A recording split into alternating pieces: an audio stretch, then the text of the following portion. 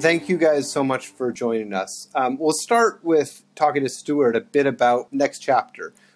So Next Chapter is a program to create apprenticeships and ultimately full-time positions for formerly incarcerated people. And this is something that we developed internally at Slack, but now we have a number of partners. Dropbox, Square, and Zoom are some examples, and bringing more people on. So this is not a scalable solution to the general problem of finding employment and opportunities for formerly incarcerated people. And this is one little niche, but it's creating real jobs, the actual software engineering jobs at an actual tech company where people have actual stock options. And the result of that, I think, is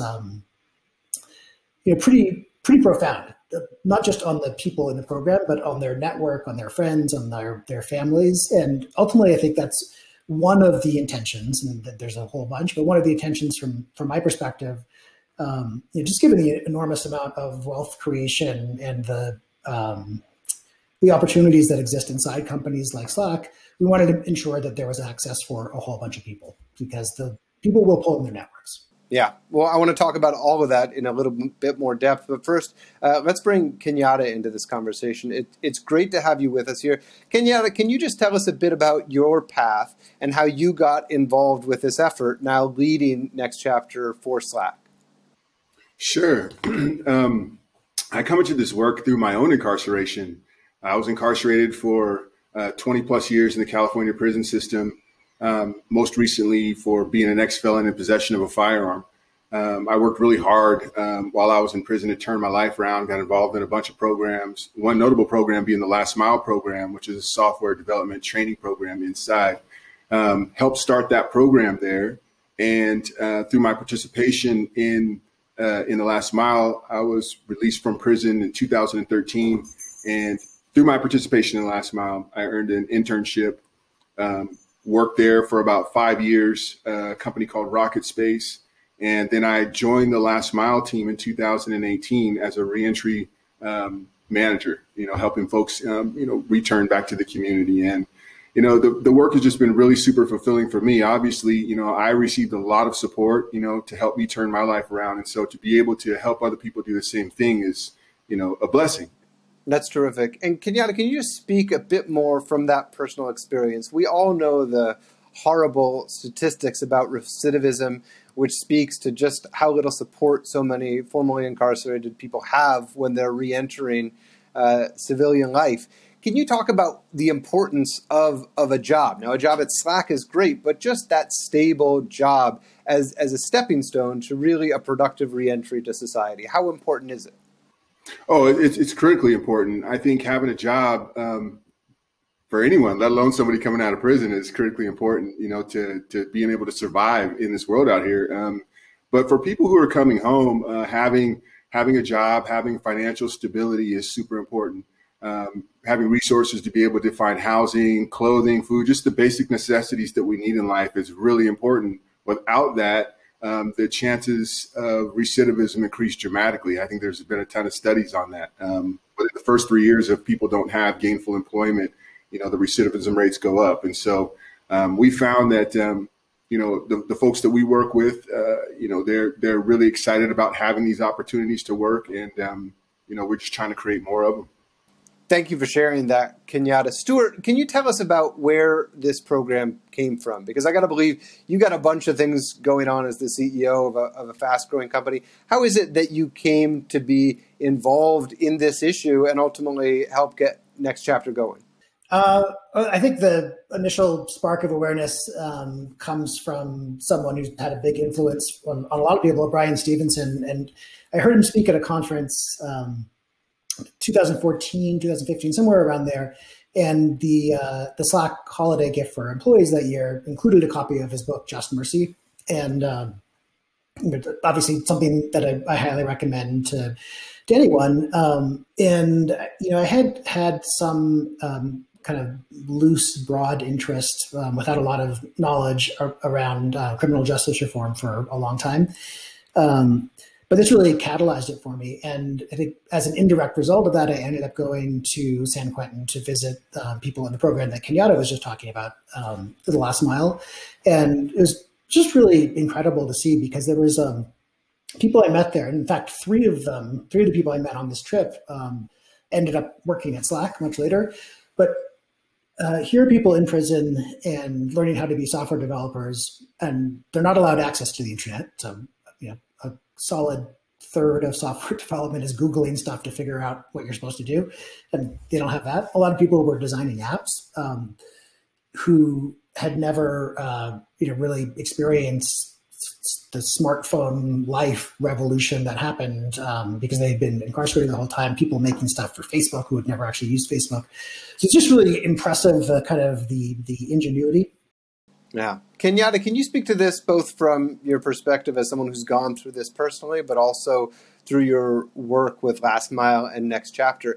I think it's one thing for people to imagine, just how difficult it will be to serve time and then try to re-enter, but then to know that there are these structural impediments that are preventing them from actually getting these jobs, which you correctly said were so important.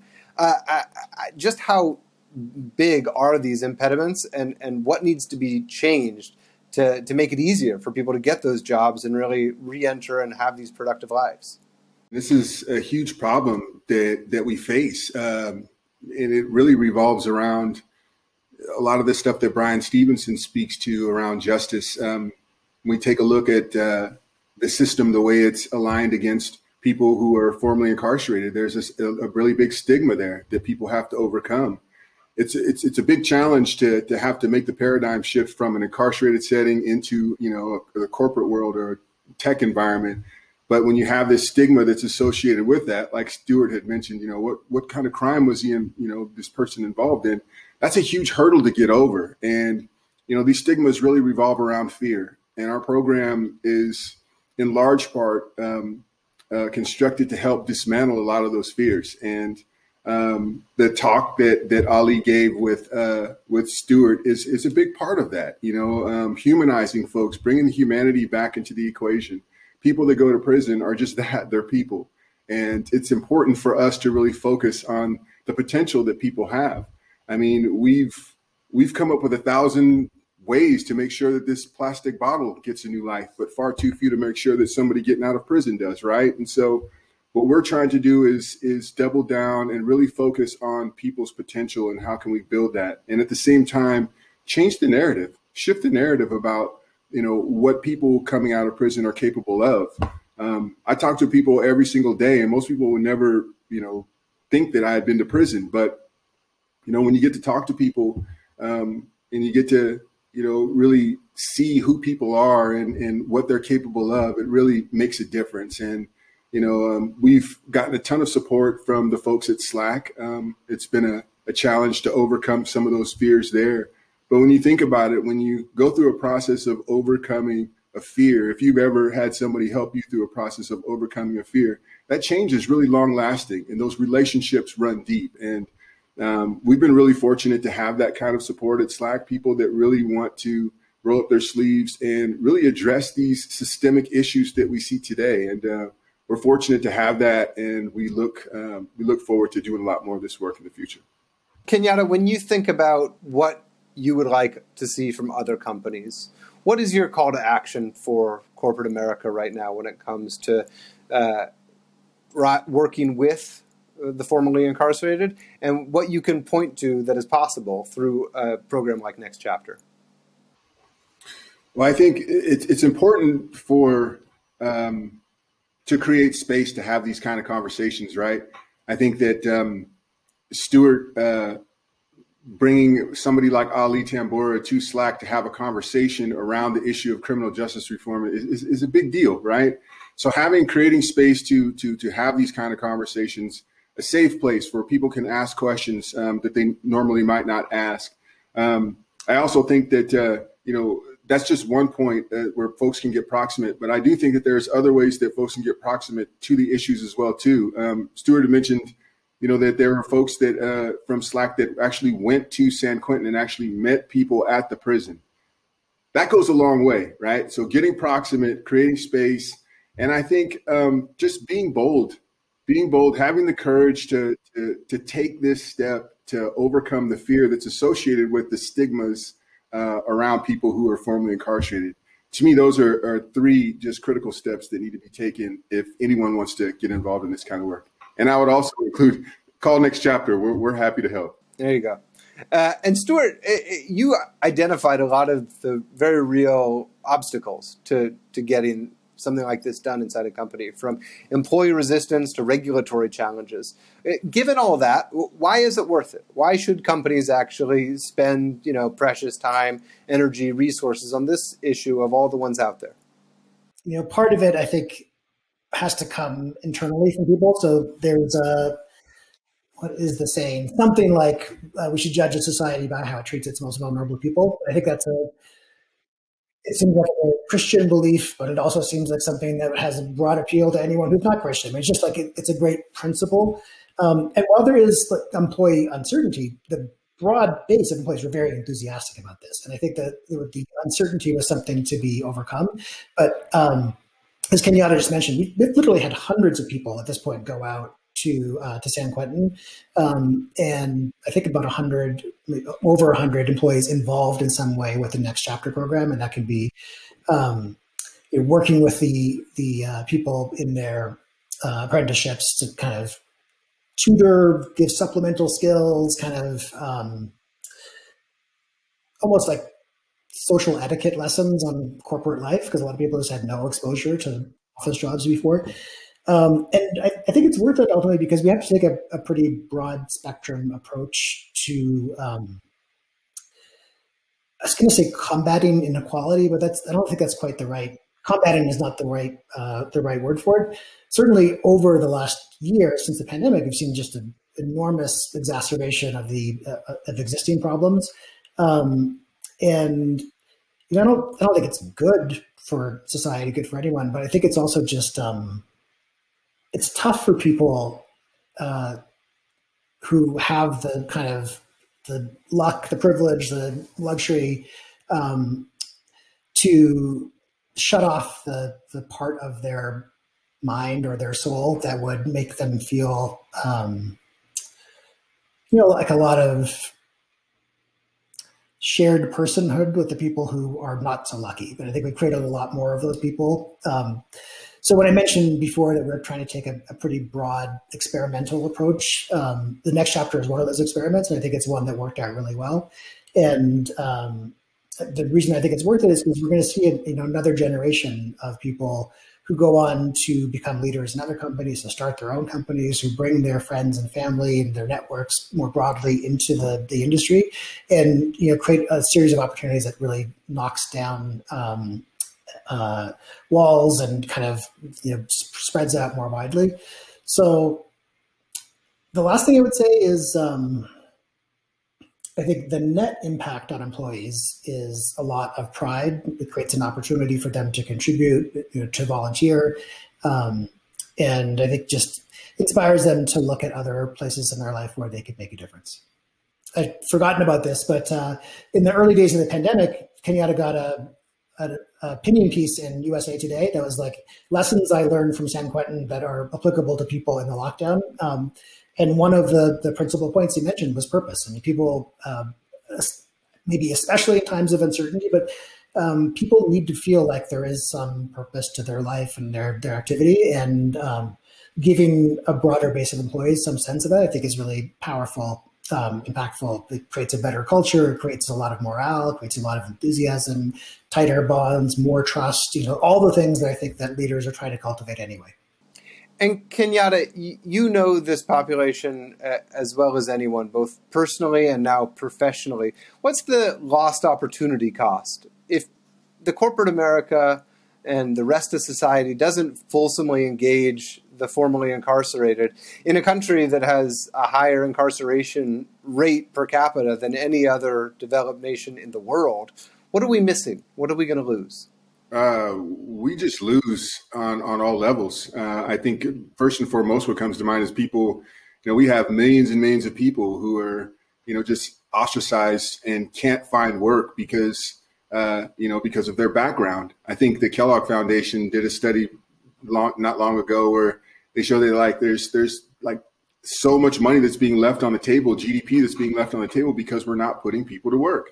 And that's just a shame. We can do better. And I think there's a lot of, and when you think about that and how that impacts people in the home,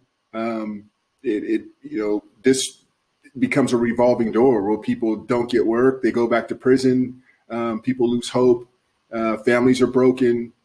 We as taxpayers pay, extraordinary amounts of money for a system that's broken. And so we can do much, much better. I think that, we have the resources. We just need the courage, to take these steps. I think next chapter is providing a great example of what that looks like. But as Stewart mentioned earlier, it's a drop in the bucket.